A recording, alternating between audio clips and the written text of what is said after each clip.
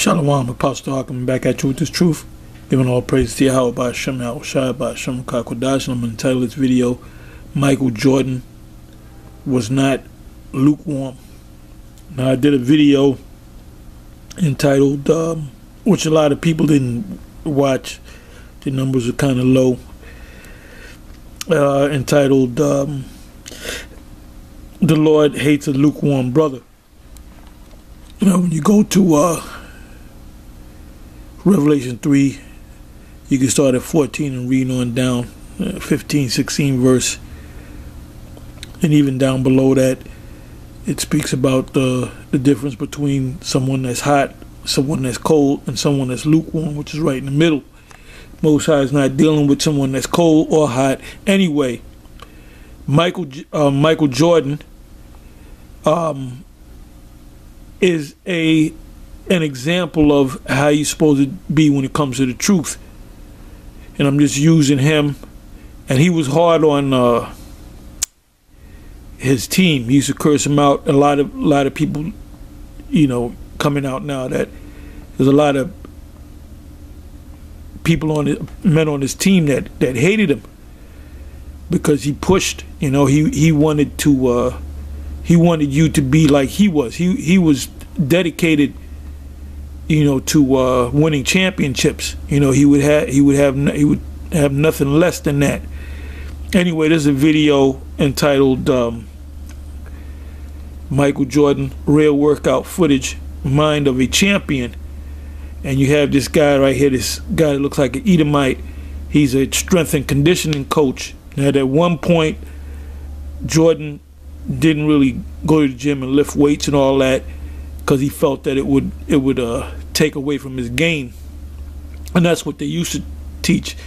So what he did was he talked to this condition coach, and he said he'll do it for 30 days, and if it messes up his game, you know, he won't do it. So he gave it a trial. He tested it for 30 days because this guy said, well, this would make you a better player.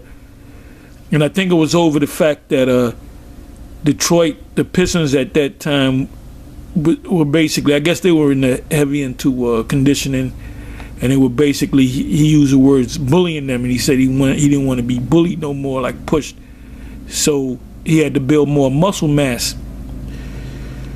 And as far as muscle mass, that not to be a bodybuilder, not to have muscles on top of muscles, but to have strength, you know, and be conditioned. So he said he'll try it for 30 days. And, you know, watch the video. If I remember, I'll put this in the description box. But if I don't, the title, like I said, is Micheal Jordan, Real Workout Footage, Mind of a Champion. And this was put up January 28, 2011. And he said that went from a 30-day working out with this condition coach to 15 years. So he stayed doing it because he found out it worked. He said, I got more strength, I'm more powerful, and it didn't change the way I played the game. Anyway, I want to go, and his thing was about champions, winning championships. That was his. You know, in order for you to be the greatest, they still talk about. I mean, go to Micheal Jordan plays or whatever. You know, put Micheal Jordan, and you'll see different videos pop up. The stuff that he would do, you know, on the court was who said this? I think it was Bird that said that's not Micheal Jordan. That's God came down looking like Micheal Jordan. That's God came. In other words, if God came down on the earth as a man and played basketball, that's Micheal Jordan. So he compared him to God. Now the word, ironically, Michael in the Hebrew, Ma'aka'Allah, means godlike, or who is like God. Godlike. So now I want to go into the scriptures real quick. I'm going to try to read through these. 1 Corinthians 9 verse 25. And every man that striveth for the masteries, and what was Jordan striving for? championships. That's why he's talked about when the greats of the NBA come up, a small handful of names come up.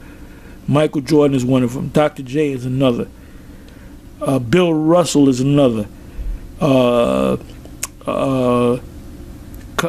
Alcindor. Now, for you old heads out there, who's Lou Alcindor? I gave you his born name, Lou Alcindor. LeBron James, Kobe Bryant, Shaq. Oh, and there was a thing recently, maybe a month ago. Kobe made a statement that we would have won a hell of a lot more championships if a Kobe was in shape. So, if Shaq wasn't in shape, and Shaq is a type of motherfucker that if he don't got to work, he'll go by his size and the skills that he got. But he wasn't the type that would be in the gym. He wasn't as great as Micheal Jordan. There was a reason behind it, and that's why Kobe made that statement. Because Kobe was likened unto Micheal Jordan. All right, and the Apostle Paul said that ye all I'm paraphrasing. I can go to it. It's in Hebrews, and that ye all be under the same diligence. That you all diligent. Matter of fact, I'm sorry. I'm mumbling over the words. Let me go to it so I can read it verbatim. I believe it's Hebrews 6:11, if I'm not mistaken. Hebrews 6:11.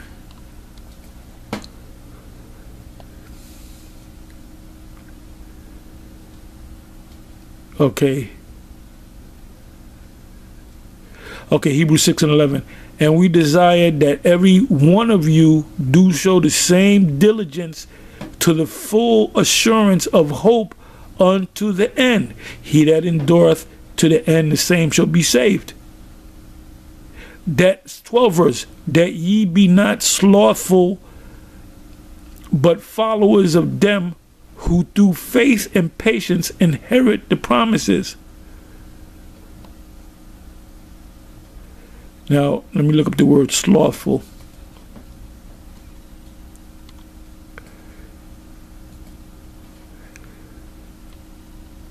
Slothful, nothros, slow, sluggish, indolent, dull, languid.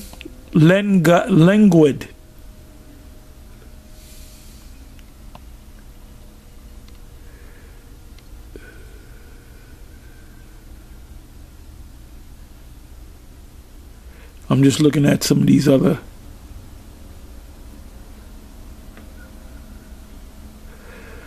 I think that's it.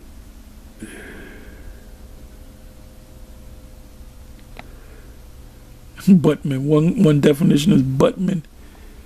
You don't want to be a buttman.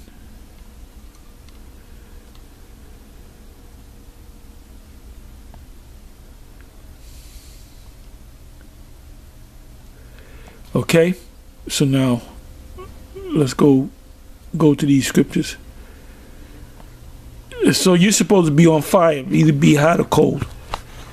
That's why a lot of guys fall off. That's one reason why now we understand that there's brothers that are weaker than other brothers. So the weak brother, you have to, pray to the Father and to up your spirit.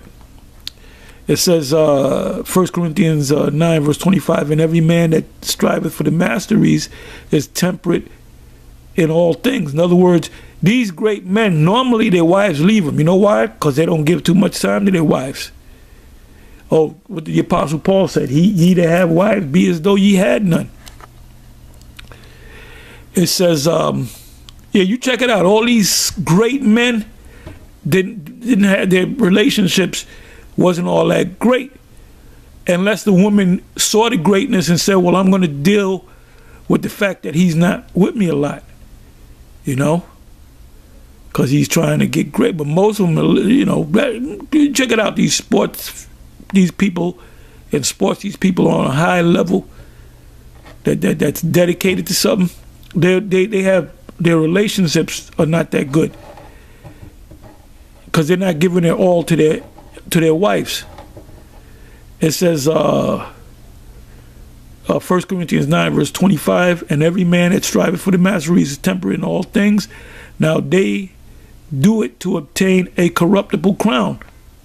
Now Jordan was doing it to get them championships. He got a ring, he got the money, he got more money, he got endorsements. The great players get the best endorsements. You got Jake still buying Jordans, and this man been retired for years.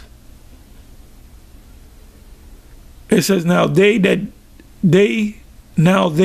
it to obtain a corruptible crown, but we an incorruptible crown, which is the kingdom. Philippians 4 verse 1. Let's see what that says. Therefore, my brother, dearly beloved and longed for, my joy and crown, so stand fast, fast meaning to fasten, to hold on to, in the Lord, Yahweh B'Shem Yahshai, my dearly beloved. It says 1 Thessalonians 2 verse 19, for what is our hope or joy or crown of rejoicing? Are not even ye in the presence of our power, the Lord Yahweh Shai, at his coming? Are you going to be there when the Lord comes? 2 Timothy 4 verse 8, henceforth there is laid up, I'm sorry, I got to go up. I got to go up a couple of verses.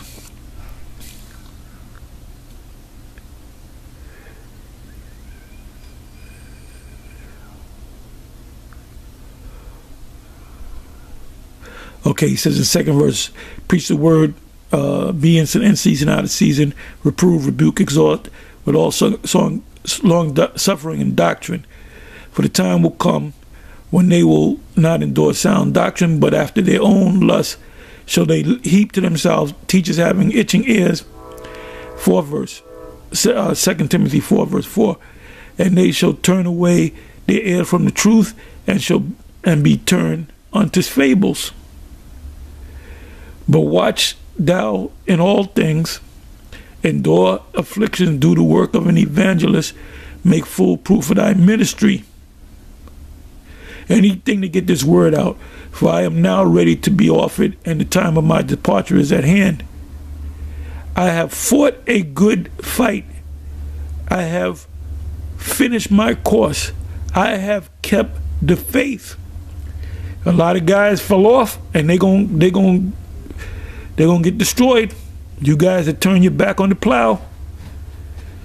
And you don't want to be in a weak situation. You want to build yourself up through the Spirit. It said, henceforth there is laid up for me a crown of righteousness, which Yahweh, the righteous judge, shall give me at that day, and not to me only, but unto all them also that love his appearing. If you love the Lord, the ones of you that went back into the world, you don't love the Lord's appearing. You don't believe that he's going to come back. You don't believe that this is Babylon the Great. You don't believe that you're an Israelite. You don't believe in nothing. You go back to the church or whatever you was into. You go back to that. Then as you read down, talks about the men that left him. So now let's go back. I just got finished reading 2 Timothy 4. James 1 verse 12. Blessed is the man that endureth. Endure means to make hard temptation. For when he is tried, he shall receive the crown of life, which the Lord Yahweh have promised to them that love him. 1 Peter 5 verse 4. And I gotta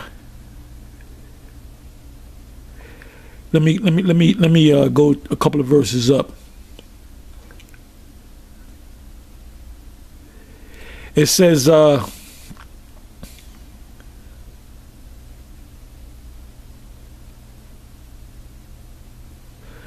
Okay. 1 Peter 5 verse 2. Feed the flock of the Most High, which is among you, taking the oversight thereof, not by constraint, but willingly, not for filthy lucre, but of a ready mind, neither as being lords over the Most High's heritage, but being ensamples to the flock. Now let me break that down before people get simple. Lords, we are lords over you. There's an order, there's a rank and file. You have the heads of camp, then you have the second in command, you have the third in command, then you have men under them that are coming up, and it's the head man and the second in command or whatever that depending on the size of your camp is to keep the others in check. All right, if they're going off or whatever, because they were in it before you was in it for a reason. It says, neither as being lords over the Most High's heritage, but being ensamples to the flock. Now, lords meaning this. You are my men. You're going to go out. I'm not going to go out because I'm your Lord. You go out all day. I'm going to do what I'm going to do because I'm over you. I'm a Lord over you. Like, I'm going to give you an example. Johanna. You rarely ever see Johanna. One time, Johanna used to be out there all the time, right? When his thing got built up. When was the last time he was out there? I'm just telling the truth. When was the last time he was out there? Because he got the men, he put in their minds that, you know, I'm second behind Yahushai. I'm over the angels. I'm the great guy. I'm the great general. And the Lord came to me and said, you that great general that's going to command this great army. And these guys took it hook, line, and sinker. It says you gotta be an end sample. You gotta be an end sample. If you a leader, you gotta be out there too.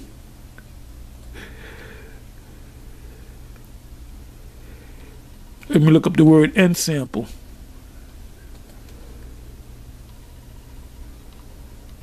Hey, looking at Captain Cesare act like he's the real head of the ISUPK. I'm just saying. Okay, it says to mark of a stroke or blow, point a figure formed by a blow or impression of a figure or image, the image of the gods, the teaching which embodies the sum and substance of religious and represents it to the mind, manner of writing, the contents and form. Basically, it means you go out there along with the men that are under you. You go out, you do the sit downs, and it's for them to look at you and say, well, he's doing it and he's a leader, so I got to do it. And that's how leaders are born. You come up in rankings. Okay, that's what Jethro told Moses. Make you captains of tens and captains of 50s and captains of hundreds and captains of thousands, and let them deal with those matters. Okay, so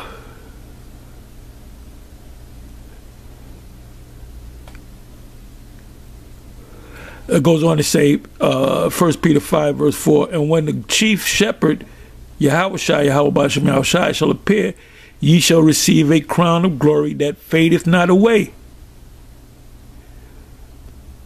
Oh, 5th verse. Likewise, ye younger, submit yourself unto the elder. Yeah, all of you be subject one to another, and be clothed with humility. For the Most High resisteth the proud and giveth grace to the humble. So your leaders have a sense of humility with them. They'll judge matters, but they'll also apply mercy.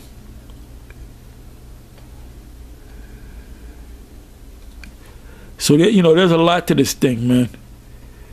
Okay, Revelation 2 verse 10. Fear none of those things which thou shalt suffer, the guillotines, It said, the devil, which is Esau, the leader Esau, shall cast some of you into prison, that ye may be tried, and ye shall receive tribulation 10 days. For a certain amount of time be thou faithful unto death, and I will give thee a crown of life. So there's going to be a point in time where we're going to be tested, and that's right here in Revelation 3 verse 11. I'm going to start from 10. It says, because thou hast kept the word of my patience, I also will keep thee from... And everybody that fell out the truth, turned it back on the plow, guaranteed if they're still living, they're going to get a chip. Guaranteed, they're going to get a chip. They're going to get a microchip. Because you didn't keep the patience of the Lord. You took a hold to the plow and look it back. It's because thou hast kept the word of my patience, I also will keep thee from the hour of temptation which shall come upon the whole world, oikomene, meaning the planet earth, to try them, test them that dwell upon the earth. Behold, I come quickly. Hold that fast, fasten, hold it hard, which is the truth, which thou hast, that no man take thy crown. You know who's going to get a chip? Nazariah and Inop, the former head of GMS Detroit. They both going to get a chip because they bucked up against what the leaders were saying, the elders, and they changed everything around, and now they're not even making any more videos. And the ones that came up under them, they're going to take that chip too. It said, him that overcometh will I make a pillar in the temple of my power. Okay, so now let's go back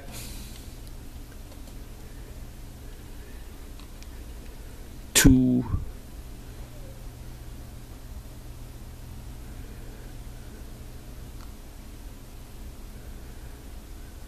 oh, you know what? Let me bring this up real quick.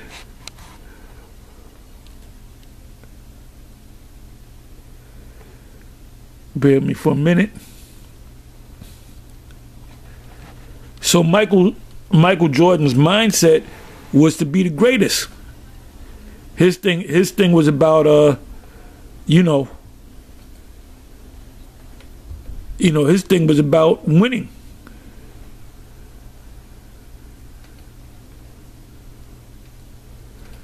Bear with me for a minute.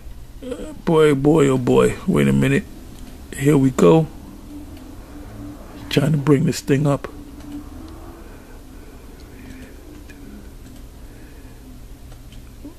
I'm almost there. I just want to read it verbatim.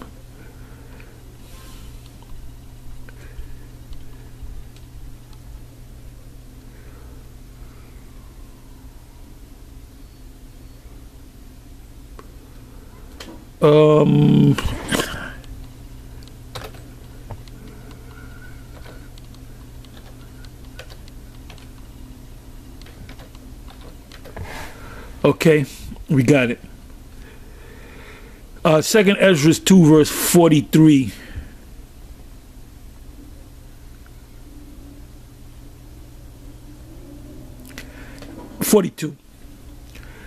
I, Ezra, saw upon the Mount Zion a great people, whom I could not number, and they all praised the Lord with songs. And in the midst of them there was a young man of a high stature, which is our Lord, taller than all the rest, and upon every one of their heads he set crowns, and was more exalted. And I marveled greatly. So I asked the angel and said, Sir, what are these? He answered and said unto me, These be they that have put off the mortal clothing. That's your change in 1 Corinthians 15, around the 50 some odd verse, and put on the immortal, and have confessed the name of the Most High. Now are they crowned and receive palms. He that endureth to the end shall be saved. Then said I unto the angel, What young person is it that crowneth them, and he giveth them palms in their hands? So he answered and said unto me, it is the Son of the Most High, which is Yahweh Shai. So they spoke about, all the prophets spoke about Yahweh Shai before he came on the scene. So they knew that the Son of the Most High was going to come, whom they have confessed in the world. How did we confess the Son of the Most High in the world? Through the book. Behold, I am coming to volume of the book that is spoken of me. That's why I always go to Ezekiel 3rd chapter. Eat this roll. Revelation the 10th chapter. Eat the little book.